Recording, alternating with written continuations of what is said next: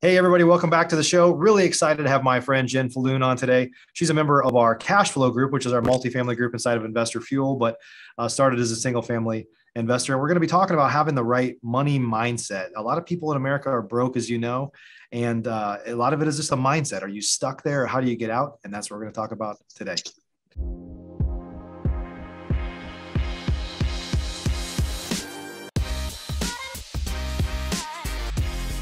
Professional real estate investors know that it's not really about the real estate. In fact, real estate is just a vehicle to freedom. A group of over 100 of the nation's leading real estate investors from across the country meet several times a year at the Investor Fuel Real Estate Mastermind to share ideas on how to strengthen each other's businesses, but also to come together as friends and build more fulfilling lives for all of those around us. On today's show, we're going to continue our conversation of fueling our businesses and fueling our lives. I'm glad you're here.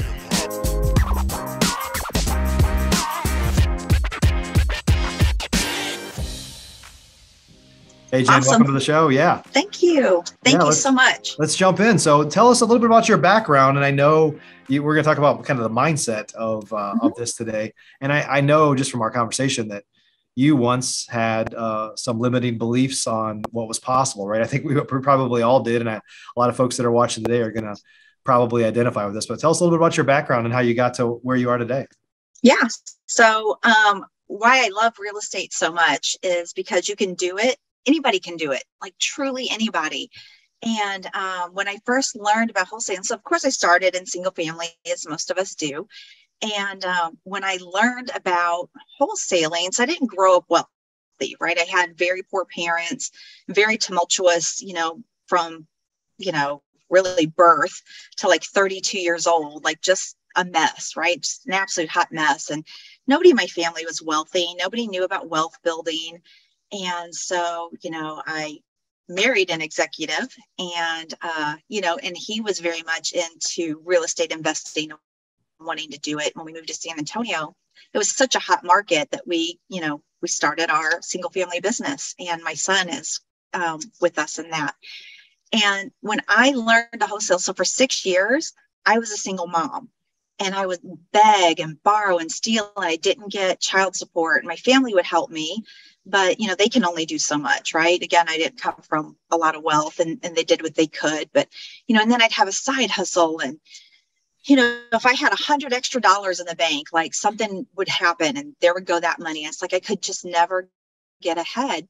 And so then when I learned about wholesaling, like I grieved, like the single mom of, back then, I just grieved for her because I thought if I had only known about wholesaling back then, it'd have been life-changing for me, to do one deal a month, door knocking and driving for dollars and doing all the things you can do for free. And did one deal a month at $10,000, I'd have been set. I would not have had the problems and the worries that I did have. And so it really kind of became my passion to teach college students and single moms and people that are just broke and tired of being broke and they don't know how to be unbroke. Yeah. Wholesaling is a very easy, very effective, very fast way to get money in. Yeah. And then for a lot of folks, they just don't, it is a mindset thing. Like you don't think it's possible. So you just keep doing enough to kind of get by. And my guess is for you and lots of folks in my family or people that I've known are the same way. It's not like they're not working hard. Like they're still working like super hard, right? But they just can't get out of this just getting by type thing. And a lot of it is what's between your ears, right? It's just what's possible. Right. And I would like to think that, there's a lot of wholesalers. There's a lot of real estate investors. I didn't really have Google. Like, I don't even know if Google was a thing in like the, early 2000s and mid 2000s. It was more like, I remember my first search engine was like askjeeves.com. And then it went to just ask.com. And, looking back, I'm like, I wonder why I never Googled like side hustles. And if I did, would wholesaling have come up? And I hope that there's enough of us now in today's day and age that if you did Google like a side hustle or how to make money, wholesaling would be one of those things that come up. Yeah. So there, real estate investors, make sure your SEOs are popping. Yeah. And then, yeah, but then on the other side, again, so I've changed my mindset. We're now doing single family. We're doing quite well. And my friend invited me to, a multifamily event. And I was like, oh, I can't buy apartments. I'm not accredited. I don't have that kind of money. Like I can't do apartments. And again, we limit ourselves like right out the gate instead of being open-minded and saying, I'll come and learn. I was like, no, can't do it. And she was like, but you're going to do it. And I'm glad she did. I'm glad she pushed me because I went and it was like, I can own apartments with none of my own money, none of it if I choose not to. Right. I can bring the money in and be a part of the deal. I can underwrite a deal and be part of the deal. And so that is, again, so powerful. And now you've like really upped your game because now you've gone from single family houses and, if you're just wholesaling, you're just flipping contracts to actually owning hundreds and hundreds of doors of apartment complexes. Yeah. And the wealth, like it really starts to, skyrocket at that point. Yeah, for sure. For sure. So let's talk about why do you think people get stuck? I know one of the reasons is who you're surrounded with, right? If you're around the same family members or friends that never knew that, and you're asking them for advice, they don't have the ability to give you the advice, but talk about that a little bit. Yeah, for sure. So in my instance, for sure, but in most of our lives, we had middle-class parents, lower middle class, even upper middle class. Their parents were probably middle class somewhere. And so throughout these, generations, we are passing down middle class mindsets, things like don't keep all your eggs in one basket. Well, that's stupid. Why don't you keep all your eggs in like a real estate basket and continue to make money? Like, don't be so diversified that something is losing money, right? And depend on the ones that are making money to, cover those. Everything should be making money, and one of the things that cracks me up the most, well, there's so much, like go to college, it's so important to go to college. Well, that's not going to help you. And you're just putting yourself again further in debt unless you're super smart and, can get scholarships, but most of us weren't or aren't. So we're putting ourselves further in debt, work 40 hours, stay with the same employer. And, you work really hard to make somebody else rich. And in 40 years, you can get a watch, and it's like, no, I don't want a watch. I want super fancy watches that I paid for myself with my assets, right? I want all my assets to pay for my liabilities. And then when you're upper middle class, you've made it when you have a financial advisor. So you want somebody that makes $100,000 a year to tell you how to, retire as a millionaire. And then you're going to pay him commission, to tell you these things. If he knew how to be a millionaire, he'd be a millionaire. Right. And then somebody's like, oh, I have $100,000 with my financial advisor. No, you don't. You have $80,000 with your financial advisor because he took 20 of it. And then everything that you make, he gets a portion of. So whatever you think you're making, you cannot pay commission and build wealth, one or the other. So, but these are things that we think we're supposed to do because that's what we were taught. And God love our parents. They didn't know any better because that's what they were taught. Right. But at some point, somebody has to say, stop. We're doing things differently, right? We're not, and thank you, Lord, that I was the one to be blessed to do that. Like my kids are entrepreneurs. And, neither one of them went to college. Cameron did some college and I asked him to quit to run our business. But he won't go back to college unless it's something that he wants to. And they do quite well. And, you don't have to have a financial advisor. That's silly. Have a wealth manager instead, somebody that, and don't take advice from friends and family that aren't where you want to be, right? So if you want to be a millionaire, you can't ask Aunt Linda, who makes, $50,000, at the bank as a teller, how to be a millionaire. You need to go find millionaires, have them mentor you, ask them the questions. How did you get where you are? They all have a story and they should all have a process of how they did it. And then Corey Peterson has a book, Copy Your Way to Success. Get the book, read it. and copy your way to success. Do exactly what they did, and you'll be on that same path.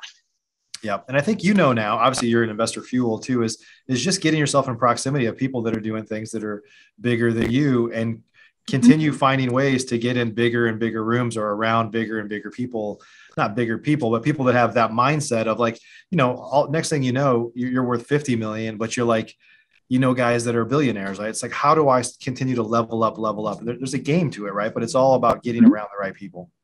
Right. Yeah. And you have to start somewhere, right? So maybe start with like a local RIA, and then, just work your way up. And yeah, Investor Fuel has been amazing because it's like such a big room, and it's a very qualified, active people. There are no losers in that room. There are no like not doers in that room. And I love it because whatever you need, they're also givers. Everybody in Investor Fuel is truly a giver.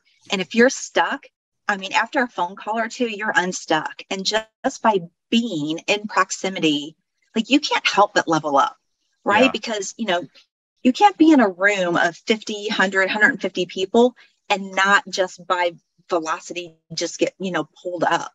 Especially rooms you paid to be in, right? I mean, when you pay to be in a room, and that basically is like, it almost puts a badge on that I invest in myself, right? And then when you get around other people that are willing to invest in themselves, willing to do what it takes, is like everything is just a whole nother level versus, you said RIA clubs. I've been a part of a lot of RIA clubs and stuff like that. So not to poo-poo on them, but there's a lot of people that go there and it didn't cost them anything to get there. And it's just free information. And when, there's this saying that if you don't pay, you don't pay attention. On some level, if that's where you're at and you need to break through, that's fine. But take it seriously, right? There's so many people that don't take it seriously because they didn't pay anything. It didn't cost them. They didn't have to pay to travel. They didn't have to like take time out of their day to go do something. They just showed up somewhere that there were some warm bodies, and what ends up happening is you're around a lot of people that have a different mentality. They're more of a broke mindset of like, it didn't cost me anything to be here. And therefore they don't really put a lot of effort into giving back or sharing or learning. Right. Then they don't want to grow. Right. These really, the things that I talk about are for people that truly want more. Yeah. Like as a single mom, and even early in my marriage, and Eric is amazing, and he made, he was definitely out of my league. And again, I had to change the mindset to even date people like him, right? I know I wanted more. I've always known I wanted more. I just didn't know how. But if you truly want more and you truly want to change, you have to start with a RIA if you're dead broke. But you're going to level up, and you want to level up, right? These are for people that are really, they're hustlers, and they're going to do it, and they're going to level up. This is the actionable items and how you do it. And awesome. If they're not going to take it seriously, then, again, you're always going to be broke. So it's your own fault. If you're broke, it is your own fault, and you're probably lazy and or stupid. So don't be lazy or stupid, and don't be broke. There's no reason. You have to want it bad enough, right? You can't make the excuses that I don't have what I want. And it's like, and then go home and watch TV for 3 hours. It's like, okay, well, no, for real. How bad do you really want it? Right. And so let's talk about that a little bit. Go ahead. No, you go ahead. I was going to say, do you believe, because you started in single family, as did I, and moved up to multifamily, as have I over the past few years as well. I still have a bunch of single family rentals and still do deals here and there, right? But most of my focus is on multifamily because the deals are much bigger and it moves. It took my mindset is higher now. Like, why would I want to do a $200,000 deal when I can do a $50 million deal, right? Right. Yeah. But do you think it takes? I know it doesn't, but do you believe that that's a good starting ground as single family? No, I think nobody should be in single family ever. Like, okay. Everybody. So really, it's so funny because everybody, right? Like, not truly everybody, most 99.9% of the people start in single family, and then they learn about multifamily. And you think like that's the next step. Like, multifamily is like college. Multifamily is like kindergarten. And the single family is like college because it's so much work, and it's a lot of work. Like, in single family, you have to constantly hustle. Once you make that flip or sell that contract, you got to do it again, right? Constant hustle. Where multifamily, you hustle really hard for like 60 days, and then you're done if you want. If your acquisition fee was big enough, you can be one deal a year is all you have to do. We try to do 3. But it's like, what would it be, like 9 months of hustle, and then we're off. We're taking the holidays off, and yeah, it's just so much easier. I think the clientele is a lot better. So when you're dealing with single family people, again, you're dealing with people that have, they're in financial distress, right? They're angry and they're sad, and it's so much work and it's emotionally draining. You don't have that with multifamily. Like, somebody that owns an apartment complex has pretty much the same mindset you do, and they understand where you're coming from. They understand, that they want to exit, and so it's just the transition is so much easier. The acquisition is so much easier. It's like B2B versus B2C, right? You're dealing with other business owners. And so let's talk about one of the great things about multifamily is just the team-based approach. Like, you need a team of people doing different things. And I think back to the mindset stuff, it's most people's assumption that if I go buy a 10 or 30 or $50 million apartment, that I need to have a lot of money. But you could, right? I mean, obviously it takes money to get these deals done. It doesn't necessarily need to be your money. You can help raise money, or you could just source deals. If you're really good at analyzing deals, you could just find deals, right? So talk about the team-based approach and how folks, if they wanted to go right into multifamily, how they might do that without a lot of money, let's say. Absolutely. So, I mean, it's pretty much what you said. So the most important to me is raising money, because that's a relationship-based technique, right? And sometimes it takes a little bit, right? So, somebody's, wants to go out and they want to network and they want to party and they want to bring in people. Raise the money, bring the money, and you can come into a deal. We are SEC regulated, so you do have to have like a job with that as part of the GP, but it can be a super simple job that doesn't take a lot of time. So if somebody's working a corporate job and they're like, I can't take on another job, the job can be so simple. Like, you can do it from your computer, takes you, an hour to a month. You can do it on a Saturday. Very, very easy. And then, so those are more for the right brain people that want to be out, and the extroverts, and, like, I really want to be in a deal, but I hate numbers. So that's me, right? Then go raise the money. Go make broker relations and have them email you the deal. And then you email the deal, or bring on a team of a left brainer. My husband's a nerd, and I love him for that, because he loves Excel spreadsheets and he loves to crunch the numbers, and I love him dearly for that. So, when I get the deals, I give them to him and he puts them in the calculator, and do they work? And then you align yourself with people who would be good bus drivers, who would, be good at managing the managers and talking to attorneys and talking to lenders and, talking to the people that you have to bring in to make the deal done. So it is a team. It is a team effort, and it's very important to pick your team members wisely. And, but it's a lot of fun. And once you get that team and everybody in their lanes up and running, it's such a smooth process, and it's a lot of fun. Yeah. And what I've seen, because we've done quite a few deals over the past, 3 years or so, is that obviously, I even own an agency on the single family side. Like, paid lead generation is a critical part of the single family side, but on the multifamily side, it's relationships, right? So you don't necessarily have to have a lot of money to advertise. You just need to have time to reach out to people, be good at building relationships, and then analyzing deals. So if you don't have money, finding deals is still highly valued, right?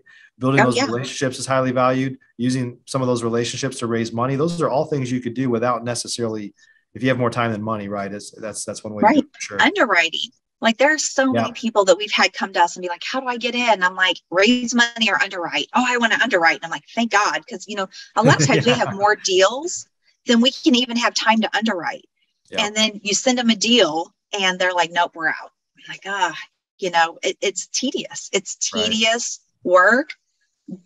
But if a deal works and you're going to get, $30,000, $50,000, $100,000 acquisition fee, aren't you glad you took, 2 hours of your time to analyze? And again, that's what people don't get, right? They want that acquisition fee without having done any work whatsoever. Right. This is work, and it's just, you get to take more time off and you get to make your own hours, and it's more fulfilling work, but it is work. Like, we don't just walk in and, get handed this stuff. We work for it.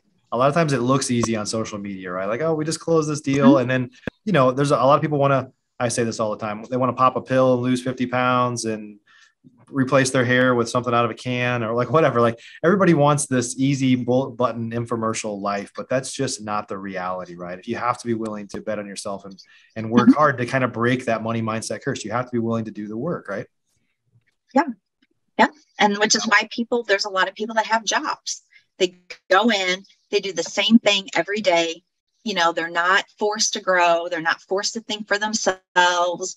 And, and that's fine. We need employees, but again, you can't complain about being broke and, not do the next step, not grow. Yeah. Yeah. So we talked a little bit about another important part is surrounding yourself with the right people. And obviously you're part of the Investor Fuel Mastermind. And you said a few things previously. Would you mind just giving a little testimonial on what it's like to be a part of the Investor Fuel Mastermind? Yeah. So, it's where you go to level up. And and you're surrounded by, kind of touched on it, but truly winners, like people who are actually doing what they say they're doing. And to me, they really underestimate themselves. Like whatever they say they're doing or the money they make, I always feel like it's like very humbled down, that they're actually doing way more than they even give themselves credit for, or, and making way more money. And, but the community is amazing because it's just a community of helpers. And what I love most about it, because I have been in other masterminds and other events where it was like just chest beating, like, look how cool I am. And this cracks me up when they're like, I just want to thank God for how awesome I am and all this money that I'm making. And, I'm just like, I just want to barf on you, right? We don't have that in Investor Fuel. Everybody is truly humble. Everybody is down to earth. They're just regular people. I love that there's no gurus. Well, you let John Jackson in, but other than that, like there's just no gurus. And it's just everyday people who just want to do deals and do them together. And I love that. I love the camaraderie. I love the family feel of it. I love that it's not pretentious. And but we're still moving our needles. So it's like, all these, even though everything's laid back and we have a good time, and man, we have a good time, but there's a lot of business to be done, right? And there's a lot of learning.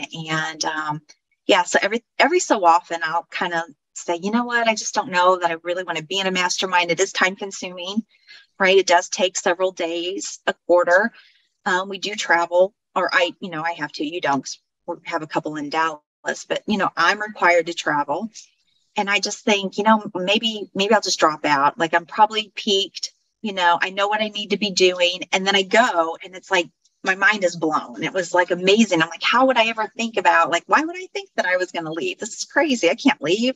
And then the content just continues to get better. And so I really like that as you bring in new speakers and as you get feedback, like it just gets better and better. It's not stagnant. It's not the same thing every quarter. And you're like, oh, we have to do this again. I'm actually really excited. I'm excited about the speakers and the things we learn and, the new people. We're constantly getting new people in. And I wasn't a fan of that at first. I didn't want to be an event, right? I wanted it to be a mastermind. I wanted it to be small. And as new people come in, I'm like, oh, okay, this is it. I don't want any more people. And then other new people come in. I'm like, oh, but they are really awesome.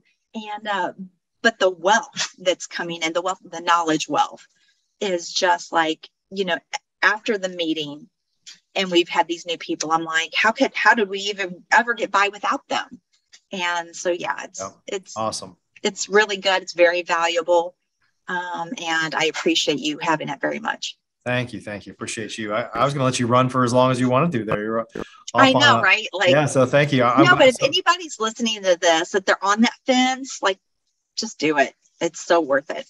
Yeah, it's a great group. It's a great group of people really doing life together. I don't think you've been to any of our kind of adventure trips, like going to Cabo. Because you go to Mexico in Yeah. places where it snows. I'm Yeah. like, no.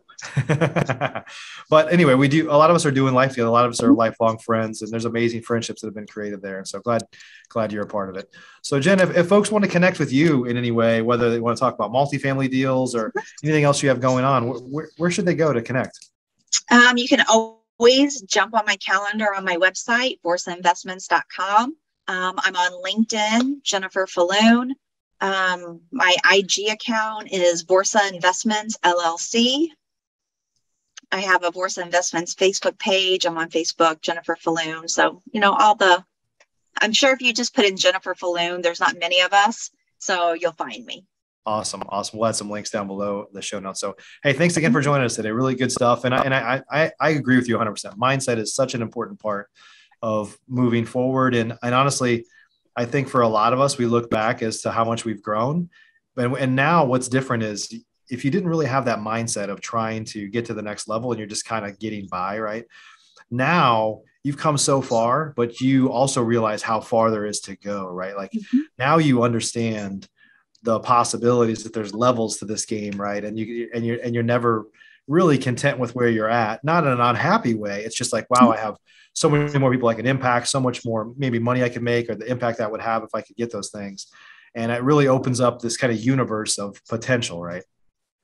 Yeah, absolutely. And I think that there's, I don't know, an obligation, or to me anyway, maybe not to everybody, but there's an obligation to me that as I grow to look back and give a hand up, you know, for the people that are down. And I just think that's so important and something that's really, really important to my heart, especially being a single mom and, trying to educate, college girls and single moms and just broke people. Like, you don't have to stay there, right? Like, it sucks and it's a season, but come up here. Yeah, no doubt. Good stuff. Thanks again for sharing. Thank you. And everybody, hope you got some value from the show today. If you haven't yet talked to us about Investor Fuel, you can go to investorfuel.com to learn more. You can learn more about our single family groups. We have groups for single family investors based on the level of experience, and also our cash flow group, which is our group for multifamily investors. See which one's a fit for you. Schedule a call with us. We'd love to talk about it and see if you might be a fit. We have our next events coming up right around the corner, so we'd love to talk to you soon. Until next time, have a great day. We'll see you. Bye. Are you an active real estate investor? If so, and you want to latch on to the power of surrounding yourself with over 100 of the nation's leading real estate investors, all committed to building stronger businesses and living richer, fuller lives, you should jump on a call with us to learn more about Investor Fuel. Simply visit investorfuel.com to get started.